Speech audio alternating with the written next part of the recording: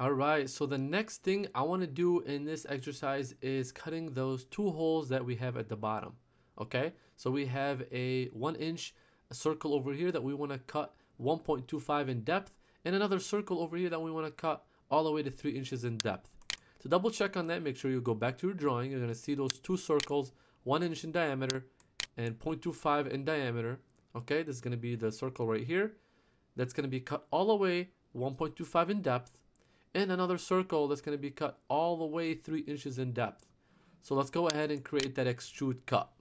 Okay, so come over here under revolve, extrude solid.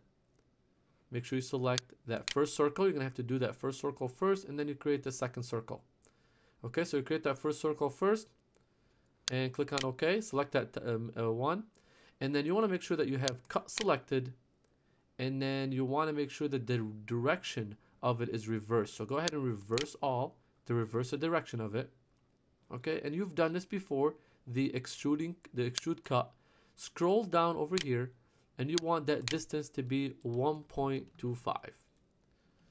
Okay, after you're done with that, click on OK to accept it. And you're gonna, if you scroll down a little, if you scroll your piece a little bit, you're gonna notice that it did cut it, just like you wanted. So the next thing you want to do is do the same thing for this smaller circle and do it 3 inches deep. So go ahead and create another extrude cut. Now, one thing I wanted to show you real quick while we're doing this stuff, I created my extrude cut, but I didn't name it what I wanted to name it. Well, you can go back over here and click on that section again. So if you click twice, not too fast, you can actually rename it. Okay, so I'm gonna click on that, hit space. You know, if I wanted to, 1 inch, so I want to type in 1.0, so I know this is for the bigger circle. And go back again and create another extrude solid. Select the smaller circle, click on OK. Oops, I must have selected something else. As you can see, I actually accidentally selected the geometry that's on another plane. So I'm gonna go ahead and cancel out of that. Make sure I do not do that.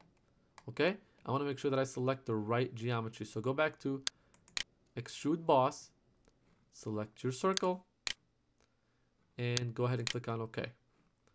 And again, you want a cut body, and this is not going to really take effect until you go past this section right here, so past the 1.25.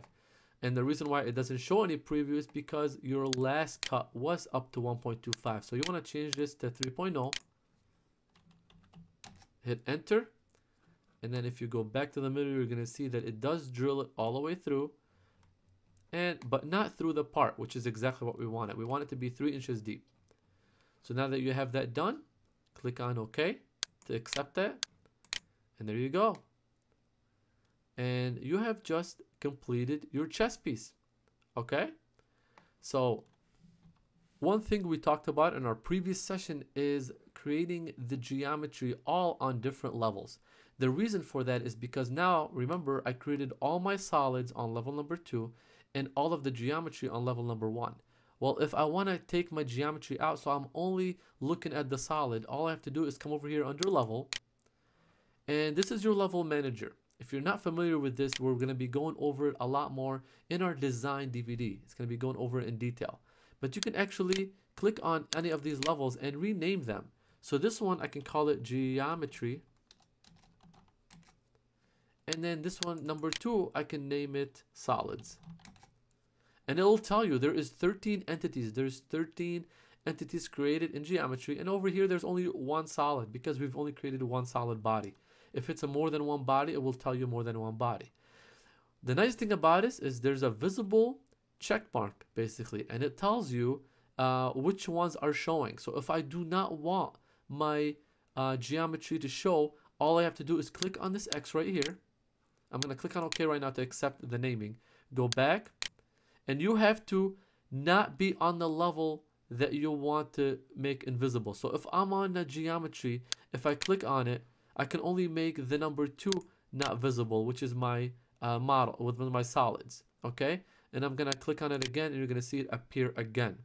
So for you to make the geometry not visible, you actually have to switch levels. So go ahead and click on this, or click on the down arrow of level number 1 and select number 2.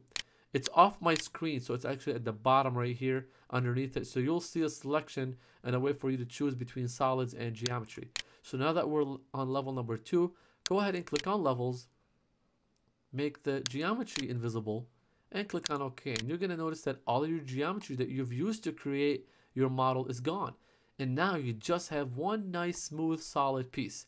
And that's what you want. Okay? So there you go. This concludes our session. You've learned a few new features over here, including the creation of levels in the levels manager, the revolve chess piece to learn how to revolve your piece, and as long as a few new things in geometry creation as well. So this concludes our lesson, and we are now ready to go to exercise number 3.